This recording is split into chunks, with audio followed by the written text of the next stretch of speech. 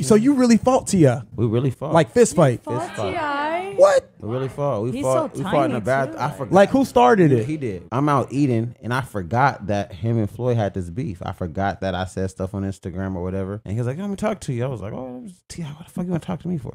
Oh yeah. And then we walked to the bathroom. They thought they was gonna jump me, and then you had a lot of people that was running out of the bathroom and getting beat up. Like 7 dudes. I feel a nigga taking my chain, bro. What? Yes. T.I. right in front of me. I grabbed this nigga chain. Go, give me your shit.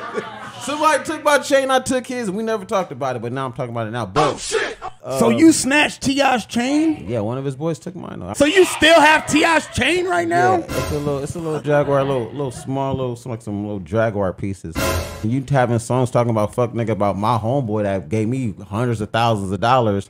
You know what I'm saying? I'm not about to let you just talk about him, so I'm gonna speak up on it because the nigga ain't trying to get your wife, bro.